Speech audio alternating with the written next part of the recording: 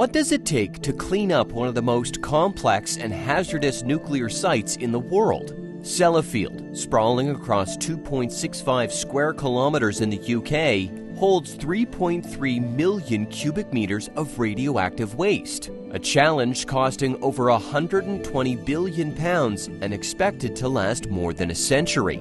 Once a symbol of nuclear progress, this site now faces an extraordinary reclamation mission. Aging infrastructure, such as ponds and silos leaking thousands of liters of radioactive water daily, highlights the immense risks of inaction. Yet, advancing technologies like robotic systems and innovative storage solutions are shaping the path forward. With high-level waste destined for a state-of-the-art geological disposal facility in the 2050s, Sellafield's cleanup is a critical race against time. How will this unprecedented effort secure the future while grappling with such an immense nuclear legacy? Let's find out. Sellafield's journey began during World War II when the site operated as a Royal Ordnance Factory, manufacturing munitions to fuel Britain's war effort. Sprawling and industrious, it was a critical cog in the machinery of wartime production. But after the war, as the war ended the nuclear age, Sellafield's purpose shifted dramatically. By 1947, Britain, determined to secure its place as a nuclear superpower, repurposed the site as the foundation of its atomic ambitions. This marked the beginning of Sellafield's prominent role in shaping the nation's nuclear landscape. The 1950s ushered in a wave of innovation, with Sellafield at the forefront. The site became home to the wide-scale piles, groundbreaking air-cooled nuclear reactors designed to produce weapons-grade plutonium. These reactors were pivotal to Britain's Cold War strategy, but they also reflected the nascent understanding of nuclear safety at the time. In 1956, Sellafield achieved a monumental milestone with Calder Hall, the world's first commercial nuclear power station. Calder Hall didn't symbolize Britain's technological prowess, it was a dual-purpose marvel, generating electricity for the national grid while also producing materials for nuclear weapons. Operating for nearly 5 decades, it stood as a testament to the ambition and adaptability of early nuclear engineering.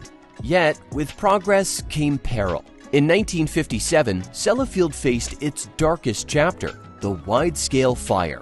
One of the most severe nuclear accidents of its time, the fire released radioactive materials into the environment, exposing critical flaws in safety protocols. By the 1970s, Sellafield had expanded into reprocessing spent nuclear fuel, becoming a key player in managing the back end of the nuclear fuel cycle. However, this growth also led to the accumulation of vast quantities of nuclear waste, from spent fuel rods to radioactive sludge. Sellafield became a repository for some of the world's most hazardous materials, solidifying its reputation as both a technological marvel and a site fraught with challenges. But what happens when a facility designed to handle the most dangerous materials on Earth begins to crumble under the weight of time? This is the dire question surrounding Sellafield, where aging infrastructure poses critical risks to both the environment and public safety. Take the Magnox storage silo, for example, a relic from the 1960s built to store magnesium alloy cladding stripped from nuclear fuel rods. After decades of use, it's no longer only outdated, it's leaking. Every day, approximately 2,100 liters of radioactive water, known as highly toxic liquor, seep from the structure, threatening to infiltrate the surrounding soil and groundwater. How do you contain a spill of this magnitude while the clock keeps ticking? It's a race against time and one of Sellafield's most daunting technical challenges. But the danger doesn't stop there. Enter the first-generation Magnox Storage Pond, an open-air facility dating back to the 1950s. Left exposed to the elements for decades, it now houses decaying nuclear fuel and over 1,200 cubic meters of radioactive sludge. Picture this, a ticking time bomb filled with some of the deadliest materials on Earth, perched precariously in deteriorating conditions. What if the structure fails? The release of these highly radioactive materials could devastate the local environment, contaminating water tables and putting nearby communities at grave risk. These high-risk sites are only the tip of the iceberg. Sellafield is home to millions of cubic meters of radioactive waste, spanning everything from low-level contamination to highly toxic substances. Many of these materials are stored in facilities designed long before modern safety standards were introduced. Can aging infrastructure keep up with today's demands? The sheer complexity and scale of managing this inventory require constant vigilance, cutting-edge solutions, and, most importantly, a relentless commitment to avoiding disaster.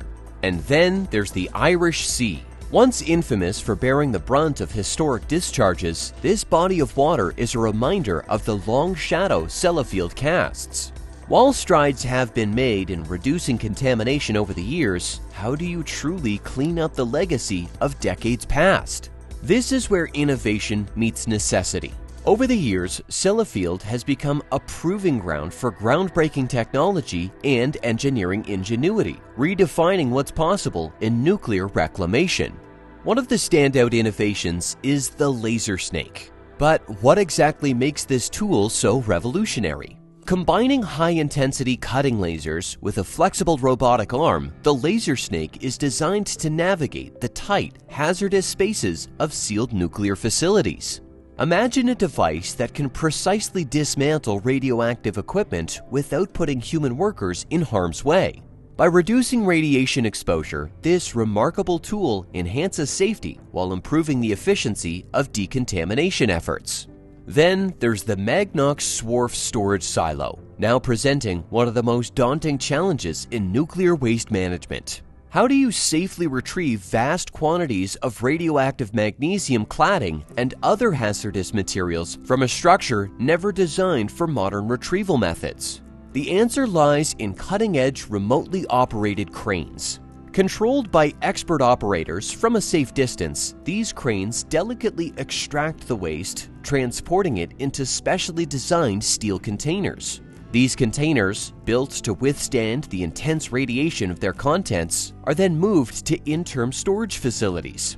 It's a meticulous process, but one that ensures the waste remains securely isolated until the Geological Disposal Facility, GDF, a permanent solution, is ready. And what about the pile fuel storage pond?